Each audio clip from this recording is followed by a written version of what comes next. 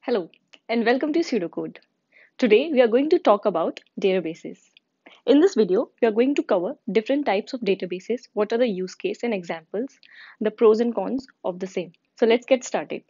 If we go back to the visual metaphor of buildings that we have talked about, and in the previous video, we discussed how we can compare people to data.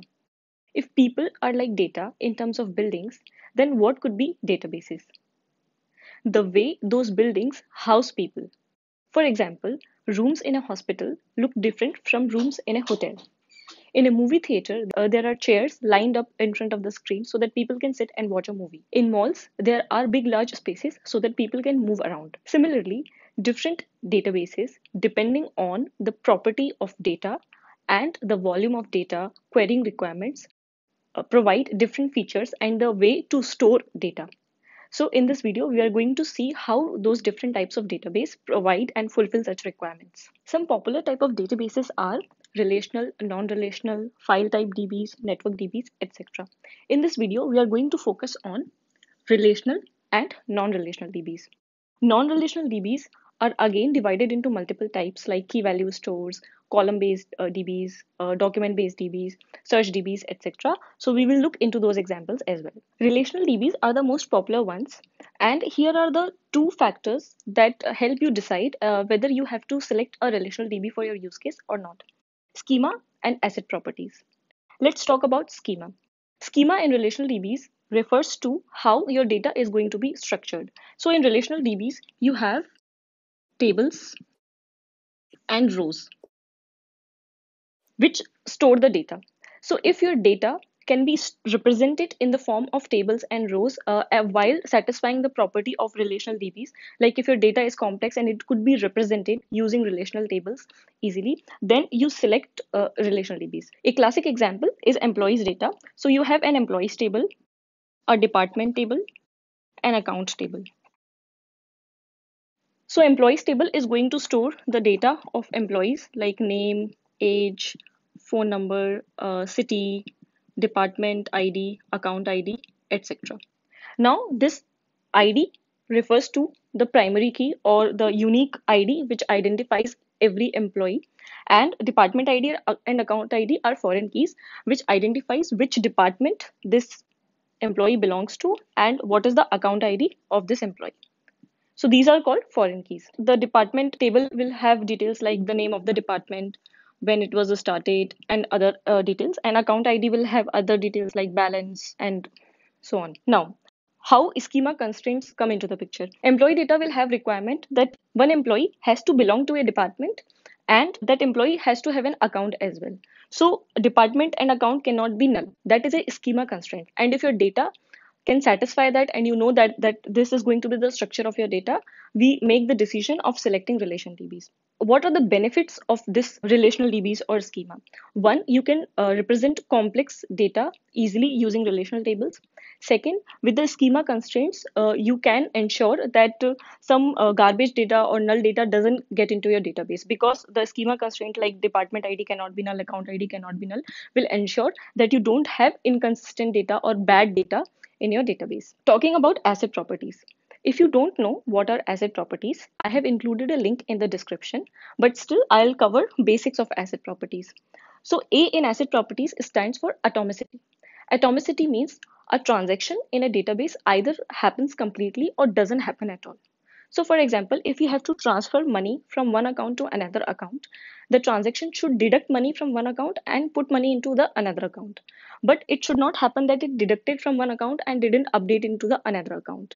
So that is breaking the rule of atomicity. Relational DBs ensure that all the transactions are atomic. Either they happen completely or they don't happen at all. Second is consistency. Consistency means that at any given point of time, the state of the database will be consistent. It will not happen that if two reads are happening, if two requests are trying to read the account balance, one request gets the response as 500 and another gets the response as 400. This is not possible if the DB supports asset properties, because your database is consistent. It will give the same value to both the requests. Then isolation. Isolation means the two transactions do not know about each other. For example, there is a read happening on the balance, and at the same time, there is a write is also happening. Suppose when read is happening, read will read the older value like 500 until the write is completed, and write will go and update that value to 600. If the read happens after write, it will get 600. If the read happens before write, it will get 500. Read would not know about the write operation, so this is called isolation. Then durability. Durability is a mechanism that database ensures whatever writes or updates are happening, they are logged properly, and all the details and the data is getting persisted into the disk storage. So that is just a brief of asset properties.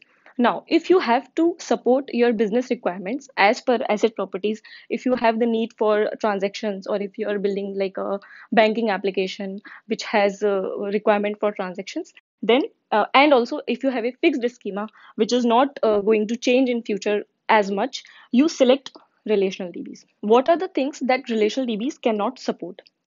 For example, you have a certain kind of data in which this schema is not fixed. You do not know what are the different columns or fields that could evolve as your product evolves, and you're not sure that how the schema of your data is going to evolve. In that case, using relational DBs becomes a little difficult, although there are ways to update columns and change the schema of the table. But if when the table size grows and the data set becomes huge, it becomes increasingly complex to add new columns. And also when the data size grows and the queries require multiple properties to be fetched from different tables, the joins can become expensive. So that is the case when relational DBs don't show much performance as expected. Second part is scaling. In case of relational DBs, it is easy to store or scale vertically. We are going to discuss vertical scaling and horizontal scaling in detail, but right now just understand vertical scaling means you can increase the storage of one machine. So suppose if you have a table that has say 1 million rows, when you foresee that it is going to grow to 2 million rows, you can increase the memory of that machine. But in case of relational DBs, it becomes difficult to divide that table and put it on two different machines. There are ways to divide that table through application code, but it is difficult to perform horizontal scaling in case of relational DBs. Now let's talk about non-relational DBs, or sometimes known as NoSQL DBs. In such databases, the schema is not fixed, and different types of non-relational DBs cater to different requirements. Let's first talk about key value stores. Key value stores have just like a hash map. It will just have a key and a value. So suppose you have requirements like you have a feature flag, or you have certain discount or promotion, or you want to enable certain feature in a certain city for your application. So these kind of values could be stored in key value stores. There are multiple other cases for key value stores, like caching solutions are implemented using key value stores. Some examples are Redis, DynamoDB, Memcache, etc. The benefit of key value stores is they are quite fast and they provide quick access because most of the data stores are in memory. Apart from such kind of data, like application related data or configuration related data, you can also store like request response into key value stores. Again, key value stores could be used in multiple caching solutions, which we'll discuss in detail in the caching video. Next, let's talk about document-based databases. Document-based databases are usually used when you are not sure of the schema or how the data and the fields, different fields of data are going to evolve over time. In such cases, document-based DBs are used. So there is no fixed schema. And one more important point for document DBs are they can support heavy reads and writes. So let's see how a document-based DB looks like.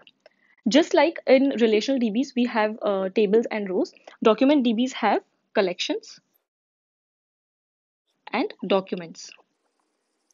So you can think of documents as rows and collections like tables. The use cases like when you have to, for example, store a product details, like for an e-commerce website, if you have to store product details for an item, so you will have item name, item ID, price, availability, tax, etc. Some details like that. And you know that these details, although are known, but they can change over time. Also, when querying such kind of data, you would need all these properties at once in one query. So you don't want to have this different data in different tables and then make joins and fetch the data. So document DBs help you in decreasing that complexity, where you can just simply fetch documents from the database. So when you have use cases like that, the schema is not fixed, you don't know how it is going to evolve over time. You want that flexibility of keeping dynamic data.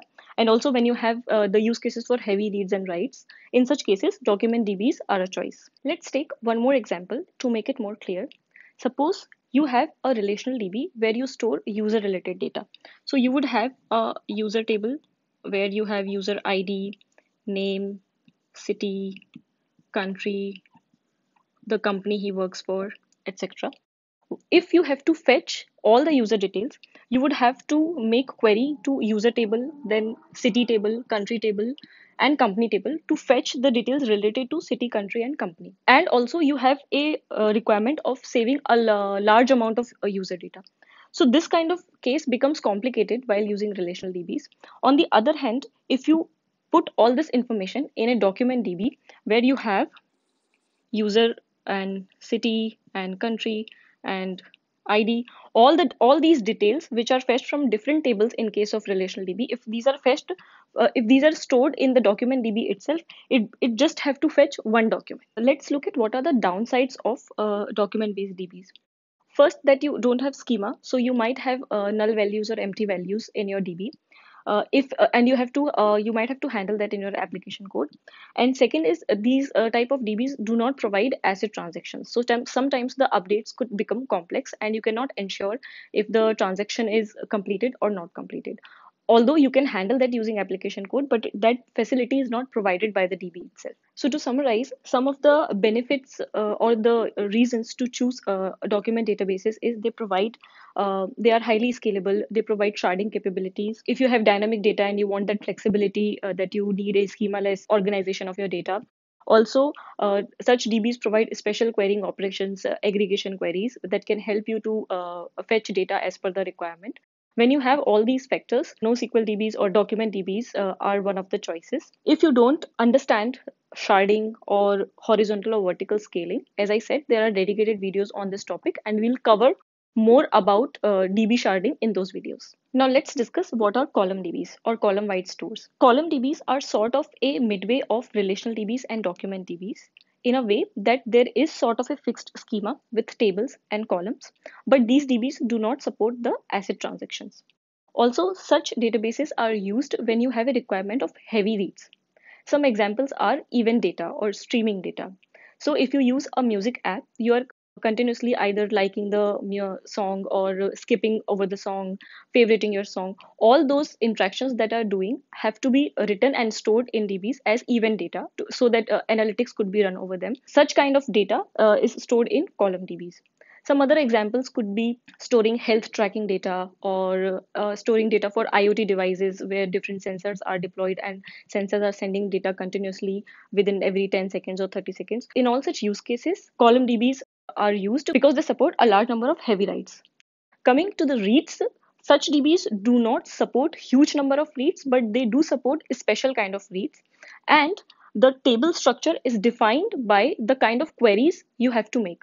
For example, the music app, the queries will be you have to fetch user detail, song detail, you have to fetch users that have liked a particular song, and also you have to fetch the songs that are liked by a particular user. So some tables in column DB could be then users, songs, users by liked songs, and songs by users liked. This design in column DBs is done with respect to what kind of reads are required. Also, column DBs are a good supporter of distributed databases. If you don't know what are distributed databases, we will have a dedicated video on distributed DBs where we will dig into more of this in detail. Some popular examples of column DBs are Cassandra, HBase, Scylla, etc. In the description, I have linked companies which use these databases and some more examples and use cases so that you understand how different companies are using these DBs. Now let's talk about search databases.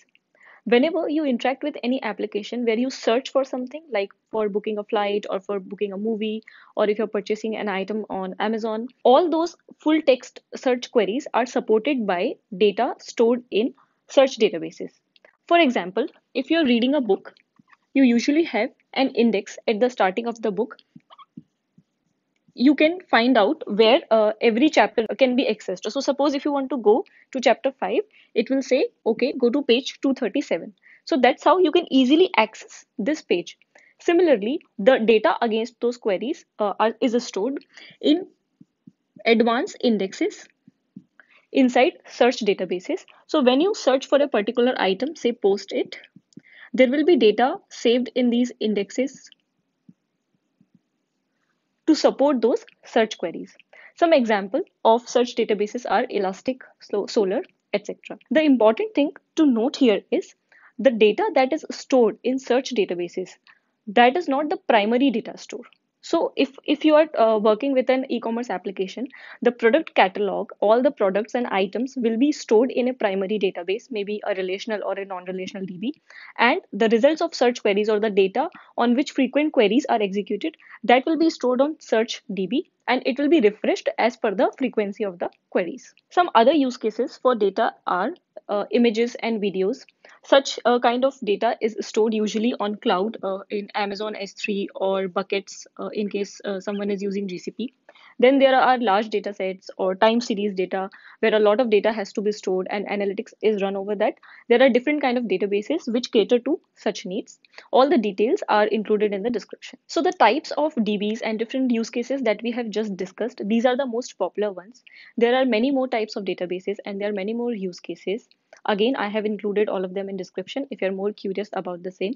But the rules and the thumb rules that we have discussed here could be easily used whenever you are preparing for system design and when you are trying to build a large scale system. However, these cannot be used as strict rules. In some cases, it will be very easy for you to identify that certain requirement could be fulfilled with a key value data store. But in some cases, when requirements are fuzzy and when you don't know how the data is going to evolve over time, it might be a difficult decision to choose between a relational or a non-relational DB or a document or a column DB. In such cases, usually people sit with team, weigh all the pros and cons, and then decide what is the choice that they have to go ahead with. And it is also possible that you might have chosen a relational DB at certain point in your product lifecycle, but 5 years down the line or 10 years down the line, when the scale is huge and when the data is growing so fast, you might have to migrate to other kind of databases. Big companies, in some cases, have to develop their in-house database solutions to fulfill their requirements. So there is no right or wrong answers here. These were just some rules that you could use to select databases. So that was a short introduction to different types of databases and their use cases. In further videos, we are going to talk about different techniques of databases like replication, indexing, sharding, scaling, etc. Stay tuned for that. Again, for your reading, there are links in the description. Please don't forget to check them out and see you in the next video.